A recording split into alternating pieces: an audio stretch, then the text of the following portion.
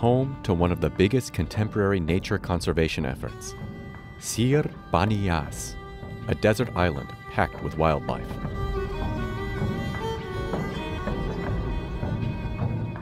Animals from multiple continents roam freely on the island. Sir Bani Yas is part of Abu Dhabi in the United Arab Emirates, or UAE.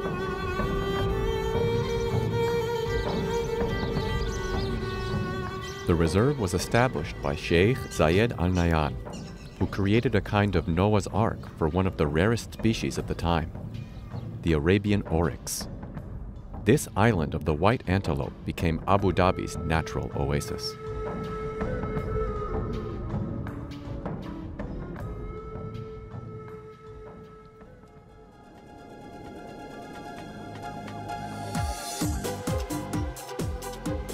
The Emirates have seen development at breakneck speed. A dhow against the modern backdrop of Abu Dhabi symbolizes the rapid growth from fishing settlement to booming metropolis.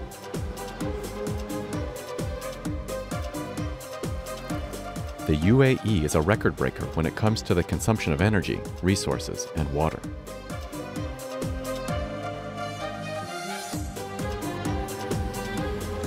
So even in my own lifetime, it got difficult to keep up with the changes. You know, I can point at something unique and beautiful and enormous and tell you that this was a desert 5 years ago. So I can't even imagine what it's like for my father or his father before him to see where we were and what we've become. It all began in the oases of Rub al-Khali, the largest uninterrupted sand desert in the world. It brought the Arab Bedouin Federation of the Bani Yas to the glass palaces of Abu Dhabi and Dubai.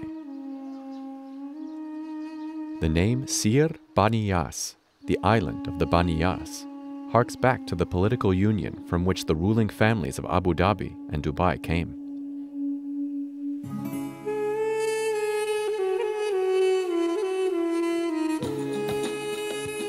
The first recorded mention of the Liwa oasis dates to the 17th century. It's located in the part of the Rub al-Khali that borders Saudi Arabia and now belongs to the UAE.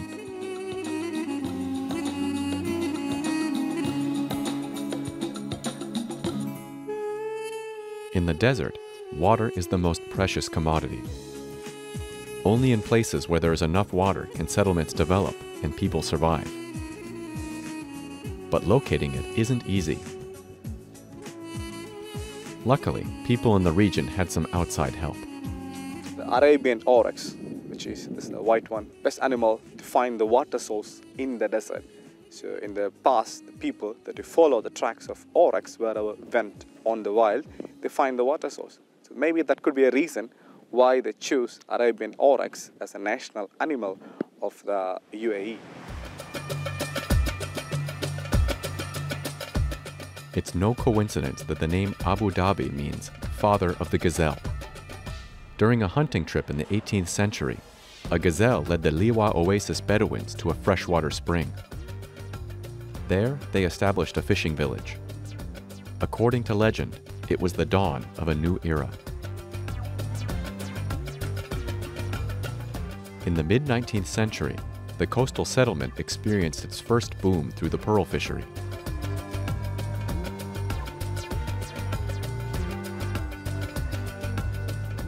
It exists somewhere between tradition and modernity. The visible contradictions are proof of the rapid changes the emirate has gone through.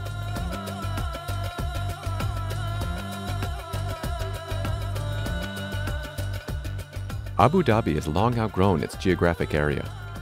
Its skyscrapers and other magnificent buildings require a lot of space, which is reclaimed from the sea. The Sheikh Zayed Grand Mosque, the city center around the Etihad Towers, and the Qasr Al Watan Presidential Palace are statements in the global contest for influence and prestige.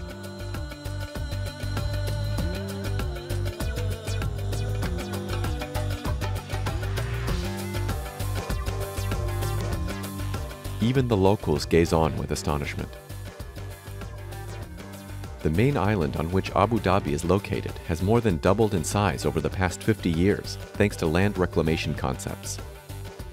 For a long time, the race into the future knew no bounds, until climate change began to demand otherwise. There are many ways to express luxury, but here, one thing takes center stage: water. The desert's most precious commodity has become a symbol of excess.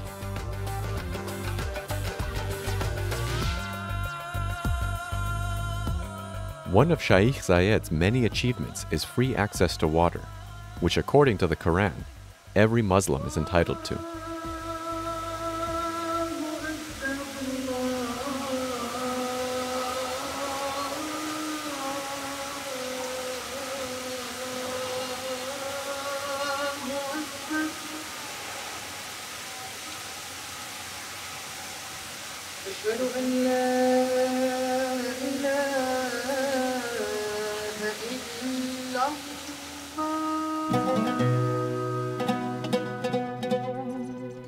But climate change is making the desert ever harsher.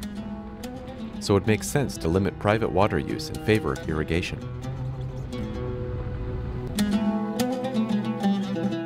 When Sheikh Zayed was assigned to be ruler of Abu Dhabi, he was having a big vision in his mind, which he started it from Al Ain, which is the greening of the desert. And then he moved it here in 1971, which means he started planting trees on the island and preparing a nice environment for the animals. Many species of animals from different regions of the world have found a home here.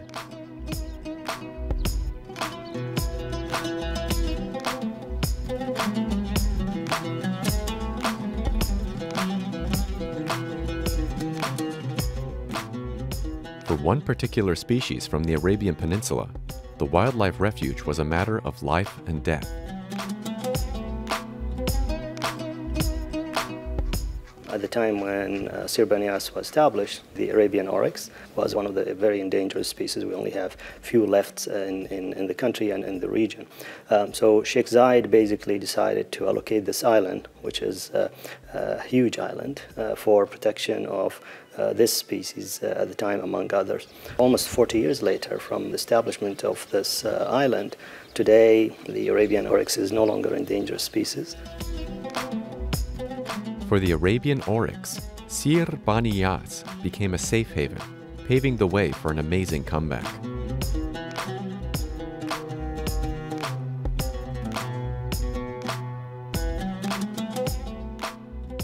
The desert is considered to be Allah's garden, from which he removed everything that was superfluous. But wild animals were by no means a part of that. Sir Bani Yas Island is 87 square kilometers, and half of our land is a nature reserve, animals freely roaming inside. There are mountains, grass patches areas, on the plantations, the trees. Yeah.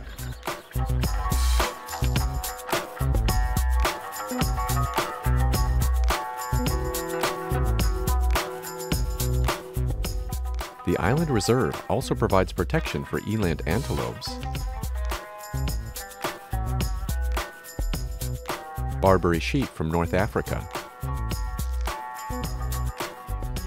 and blackbuck antelopes during mating season.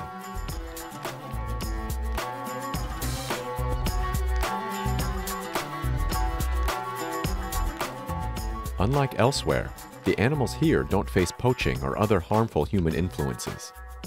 That's reflected in their relaxed demeanor.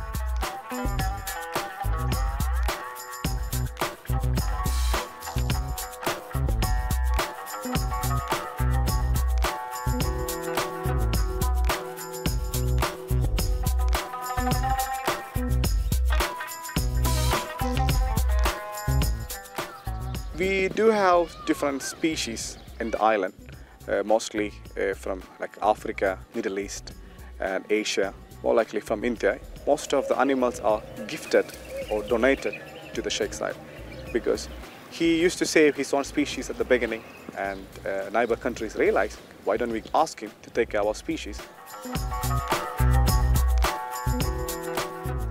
It's no secret that striped hyenas and cheetahs are severely threatened. But it's less well known that giraffes are also endangered. In some countries, even gazelles have died out.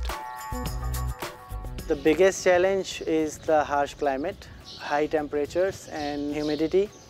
Apart from these natural challenges, we have the challenges of providing, like for different species which are not from this region, providing them with the ecological requirements that they need to survive here on the island.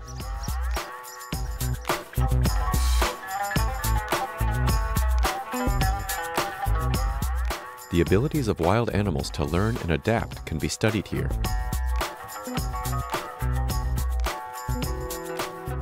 It's not only the herbivores that wait for their daily feeding.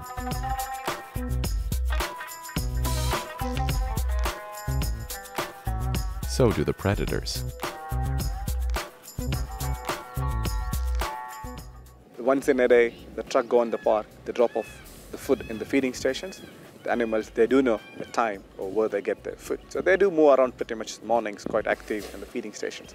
And the water, we don't want to make a big pond, then animals get rely on that water, then they need water all the time kind of stuff. We want animals to move around our whole island to look for the water from the grass patches areas. African cheetahs have been known to incorporate safari vehicles and even airplanes into their hunting strategies. So knowing daily feeding times is child's play.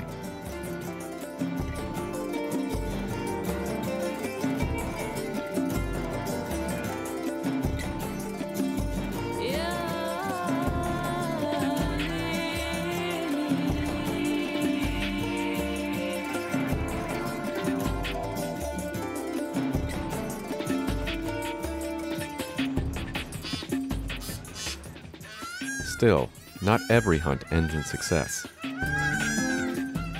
All around the world, most of the conservation plans or conservation reintroductions fail because the animals were directly taken from an institution that is extensively taking care of the animals and then immediately releasing them to the wild. So they don't survive there because they don't have the skills to survive in the wild.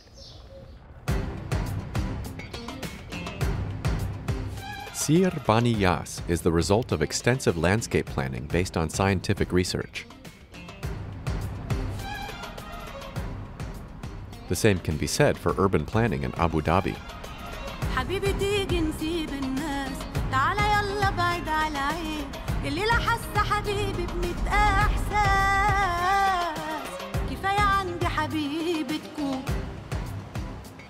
The architecture reflects the idea of harmoniously combining the past, present, and future, following the notion of etihad, the Arabic word for community.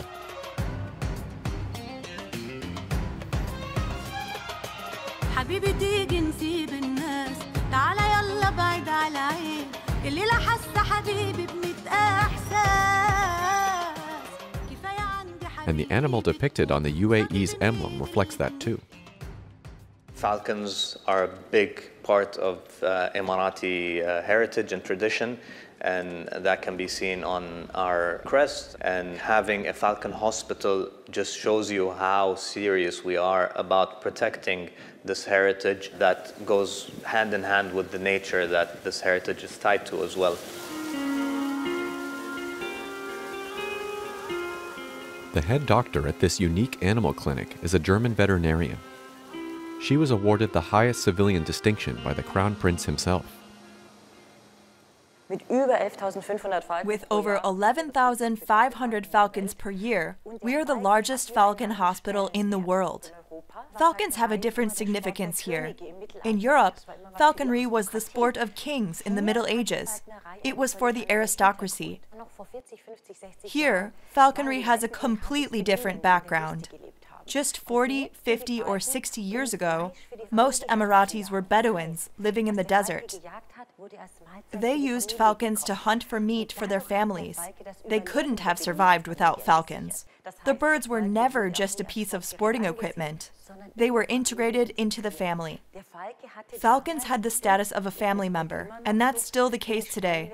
We're not just caring for birds here. We're caring for the children of the Bedouins, because that's how falcons are still seen today.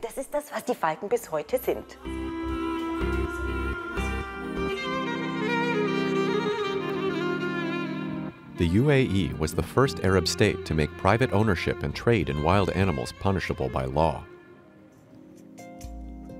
The move was all the more significant because big cats in particular were considered status symbols.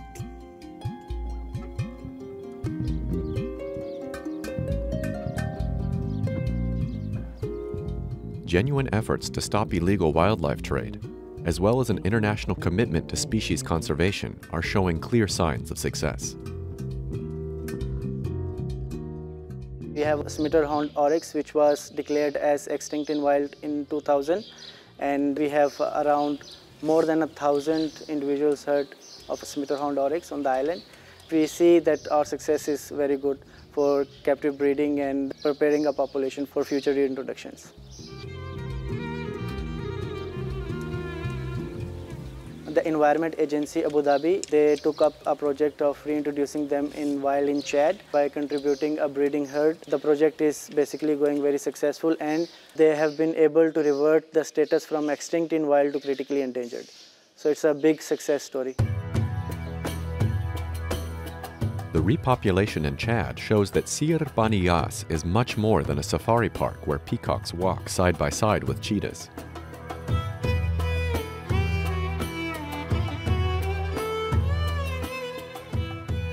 The scimitar oryx, not to be confused with the Arabian oryx, was once widespread throughout the Sahara. It was later eradicated from its last refuge in Chad.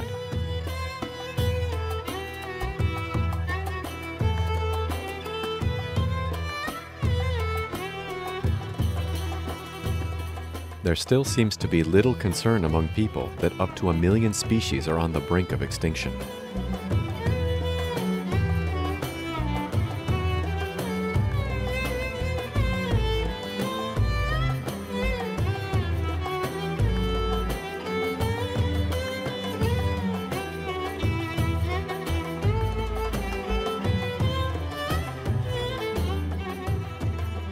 They include the East African, or Bedouins oryx, one of the 4 species of oryx on Sir Bani Yas. Here on the island, we have multiple species, and we have species that can interbreed, and we don't want hybrid, so we have separated them in different zones. And then we have some enclosures that have different sexes because we need to control the population to maintain quality rather than going for the quantity.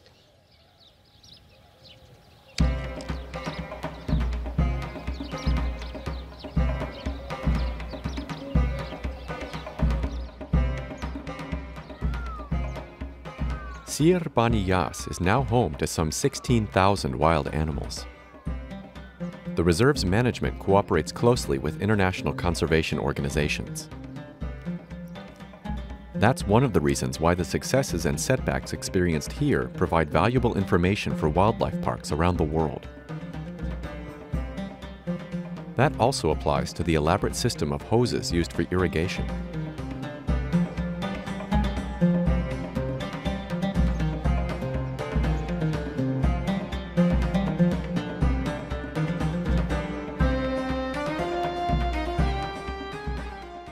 We aim to have a genetically viable population that is not the victim of gene deficiency, and we are processing this strategy through bloodline exchange, and then we are doing some rewilding projects where we start modifying the behavior of animals.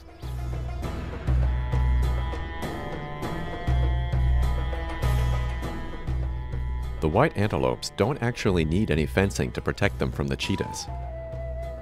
The purpose of the fences is to separate an older pair of brothers from their own offspring. Otherwise, there would be fights over territory and prey.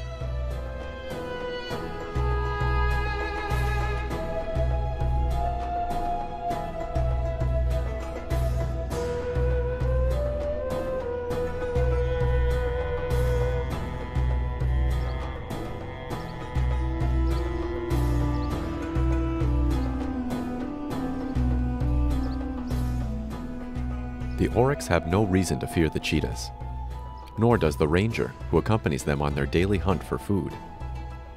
It's his job to observe whether they catch prey and get enough to eat.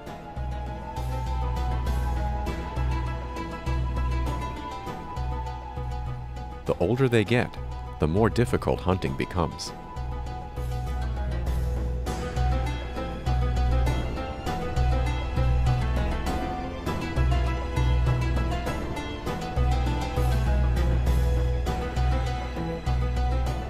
Peacocks and cheetahs once shared the same habitat, until cheetahs became victims of human activity in Asia. Not only were they hunted excessively for their beautiful coats, they were also captured and trained to hunt. The pair of brothers on Sir Bani Yas came from a zoo. They had no experience with either peacocks or giraffes.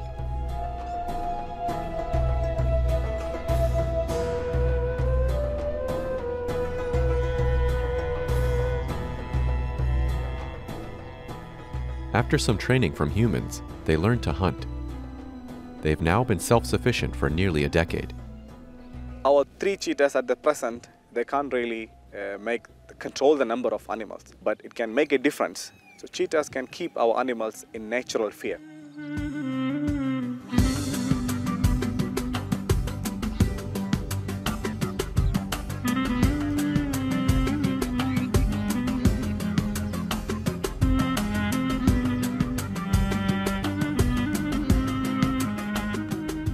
Cheetahs, and probably striped hyenas as well, are extinct on the Arabian Peninsula. Giraffes and Bedouin oryx face a similar fate in some of their native African habitats.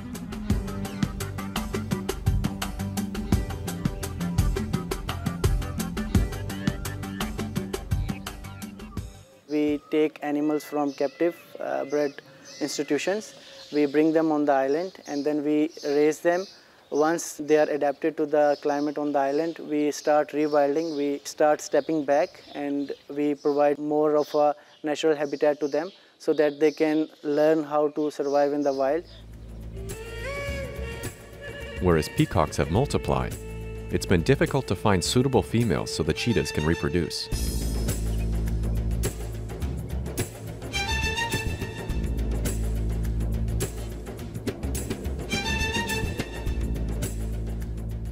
Even though there's room for improvement, the successful reintroduction of animals into the wild is the kind of high-profile success that means a lot to the Emirates.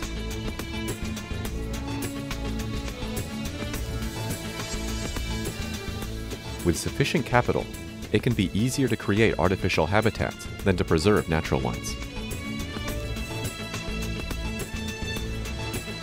The oil boom catapulted the Emirates to being one of the world's most dynamic economies.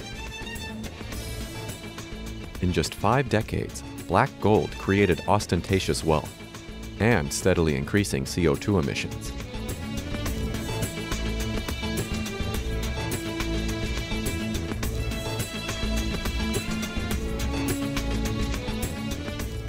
Despite all the similarities, there are also differences between the 7 emirates that make up the UAE. Sharjah, for example, aims to differentiate itself from Dubai.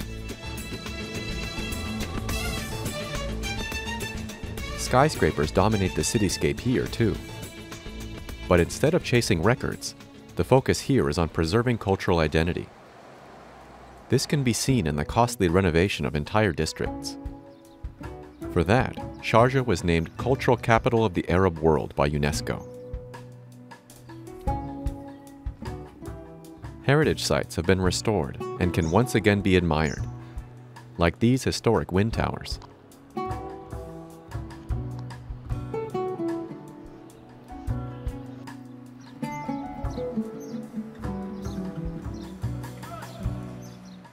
Alcohol is prohibited here. The focus is on Islamic cultural heritage and individual tourism.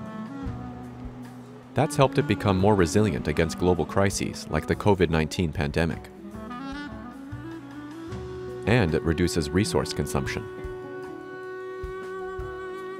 The advent of tourism on Sir Bani Yas came just a few years ago. Before that, it was exclusively a nature reserve. It doesn't rely on income from tourism, so a drop in visitors isn't an existential threat like with other wildlife parks.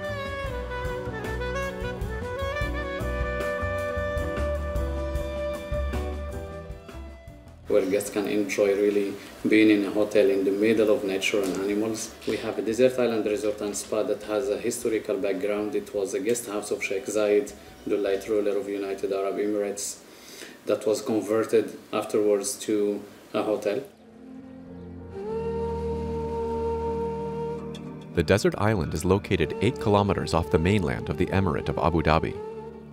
It's 180 kilometers from the capital.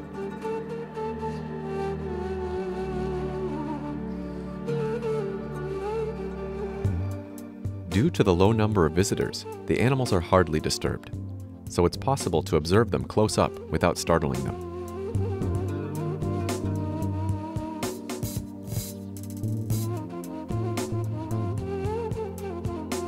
The Arabian oryx's calm behavior is a clear indication of the lack of threat. In places where they are hunted, wild animals demonstrate a fear of humans by fleeing immediately.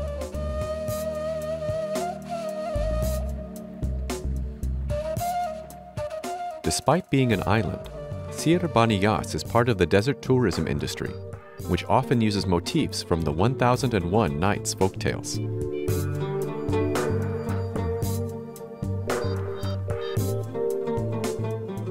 Ecotourism is still a relatively new concept in the UAE.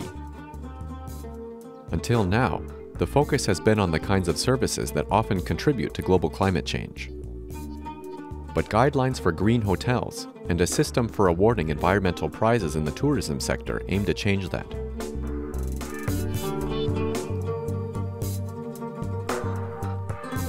There are hopes that sustainability will become more than just a buzzword and will be properly assessed.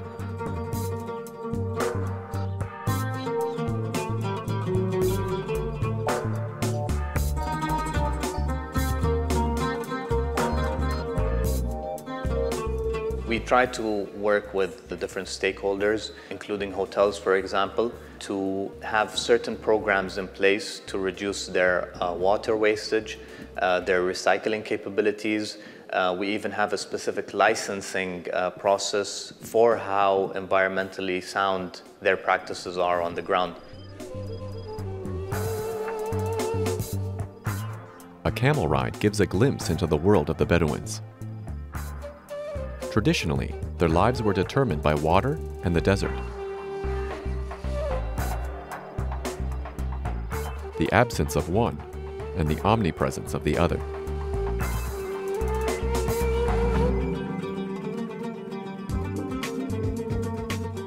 The infinite desert and finite water supplies were like two sides of a coin that together created high risk. That's still the case today.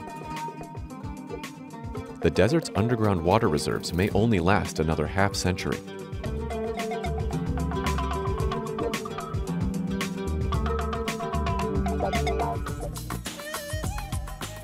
In 1960, Abu Dhabi's first desalination plant went into operation. Its processing capacity was 50 cubic meters of water per day. Now, a new plant is under construction with a capacity of 18,000 times greater, processing enough water to fill 360 Olympic-sized swimming pools. It's set to be the world's biggest.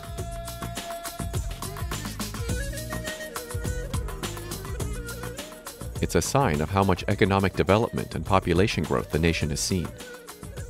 Over the same time period, the population of the Emirate of Abu Dhabi has grown from 25,000 to over 3 million. About half of the inhabitants live in the capital city of the same name.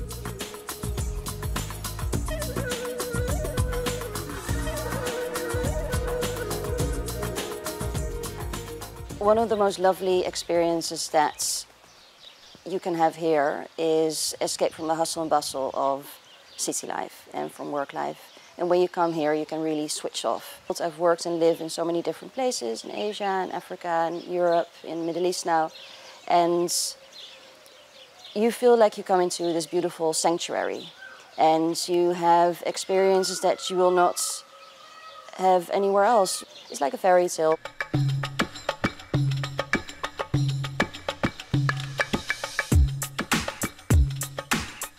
It's less of a fairy tale for the cheetahs on the lookout for food in this picnic area.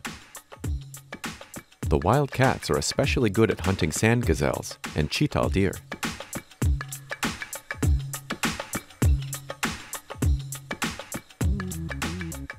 They pay no mind to the tourists riding by. In fact, it might provide a useful distraction for their prey. Just you and I. Just you and I. But it seems they'll still have to wait a while for their dinner. Just you and I. Just you and I. The tourists have it much easier when it comes to that. You and I. An opulent Arabian buffet awaits them every evening. They can also choose from a selection of specialties from farther afield, such as Indian Mughlai cuisine or South African braai.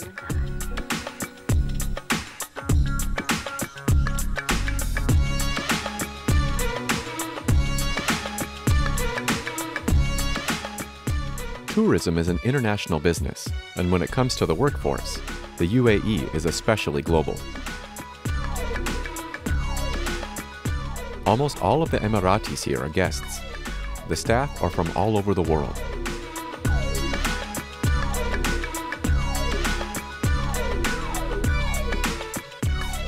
We've got a total of 250 employees, and they are from the 5 continents. We are covering every continent in the world, and it's a total of 34 nationalities. So you can imagine having all these nationalities with different backgrounds, different mindsets, different cultures, working in one area, in one unit, in one environment with no problems. Everybody respects the culture of his colleagues, the culture of others. The UAE officially declared 2019 the Year of Tolerance. It wasn't long before the slogan was put to the test. The Abraham Accords with Israel are controversial in the Arab world, in part because the agreement is being co-opted by others. But the symbolism of Abraham, or Ibrahim, is clear. A call to focus on what unites the groups, rather than what divides them. On Sir Bani Yas, the Arabian Night is a small step in that direction. A sustainable future demands another difficult reconciliation, one between economy and ecology. Here, slogans certainly won't be enough. Achieving climate neutrality is a far more difficult undertaking than erecting the world's tallest building, especially in a place where energy demands are met by burning fossil fuels.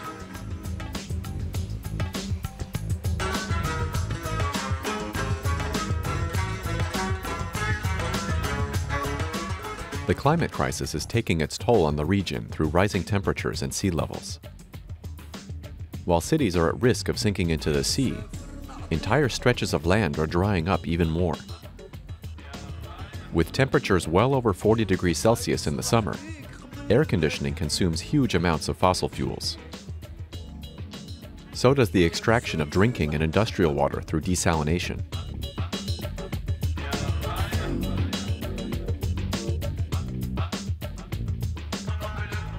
Another result of desalination is higher salt concentrations in coastal waters, affecting coral reefs and marine fauna. These must be drastically reduced. It's not only the UAE that needs to solve this problem. Worldwide, over 140 million cubic meters of brine are released into the environment every day. A switch to ecotourism could bring relief. Places like Sir Bani Yas are a positive sign. Always, to me, ecotourism highlights the conservation efforts. And if we see the economical perspective of ecotourism, if it's in a sustainable manner, it also supports financially the projects for conservation.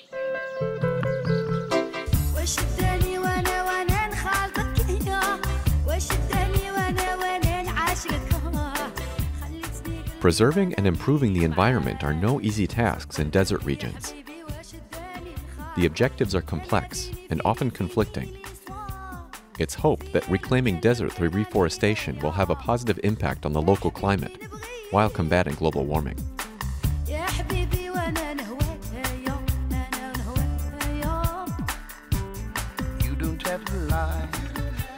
Every day, around 30 tons of feed are brought in for the animals to spare the local vegetation. and the 3 million trees planted on Sir Bani Yas need a lot of water.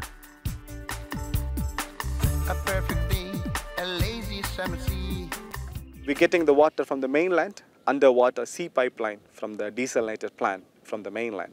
It's about of 9 kilometers distant. We're getting water here, storing it on the tank, same time irrigate.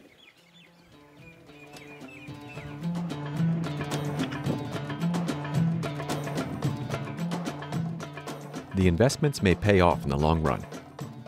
In the UAE, environmental policy is based on scientific data, and Sir Bani Yas is a living, breathing research center.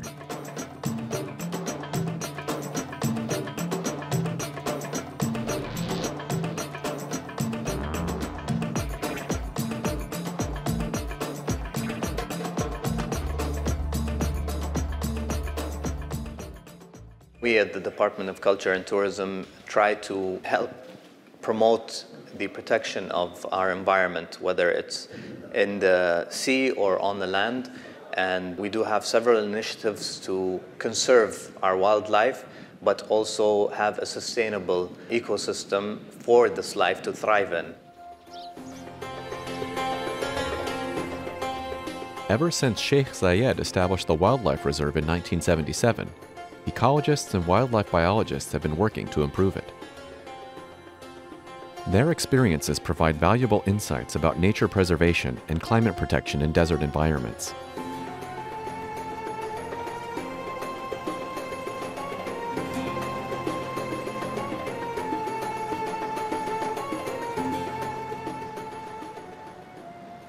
The land here called the salt dump or salt valley. So full of salt in here, other minerals like gypsum, the hematites, magnesium kind of stuff. So we need animals poop here to fertilize the soil. So if the animals nearby the grass patches areas with irrigation times, that water with the poops, it helps the area to fertilize. So year by year, the sand getting fertilized better. So we need less water, the trees or the grass to go naturally.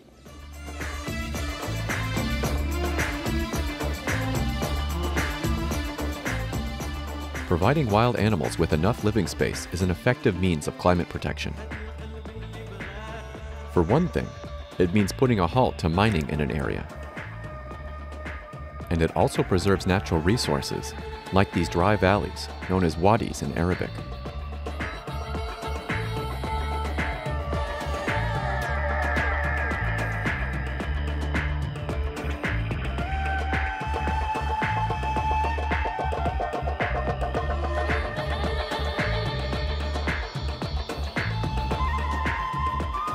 So it has mining happened in the past. Sheikh Zayed is the one who stopped mining in the island.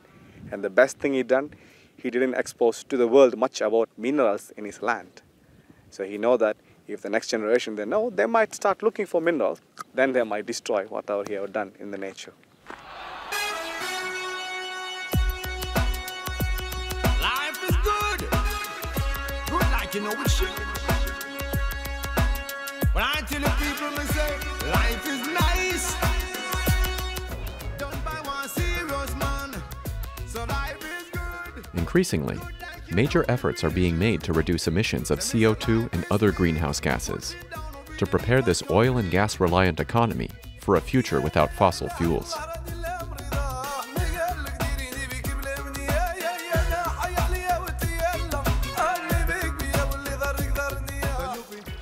In a nutshell, climate change and environmental challenges are viewed very seriously in the UAE because it touches the people day-to-day activities. People recognize the harsh environment we live in, but also the urgency to take actions on these issues.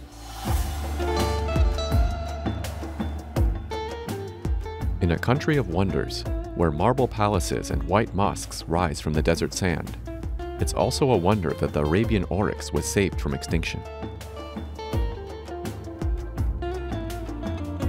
Its rescue on the desert island of Sir Bani Yas was a historic success.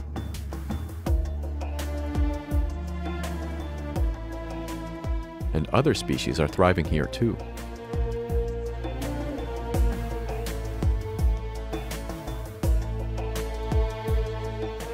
Even the 2 cheetahs here have finally landed some prey.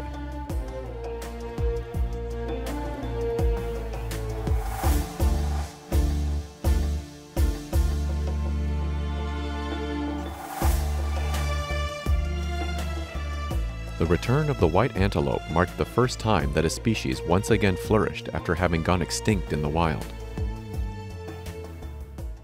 They are the national animal of UAE. If you take about of 50 dirhams note, this is the Arabian oryx as a national animal.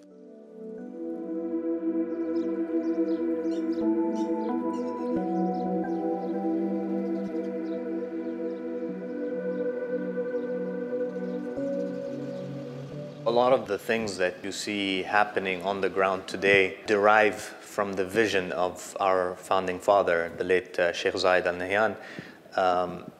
It was actually his private reserve that was turned into the Sir Bani Yas as we see it now. He understood the criticality of the species that were being hunted out in the wild.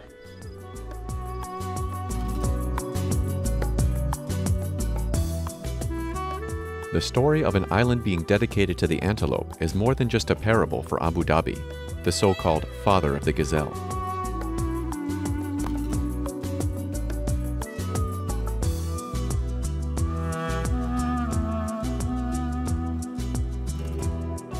It's also a step towards coexistence between animals and humans, and a better planet for all living creatures.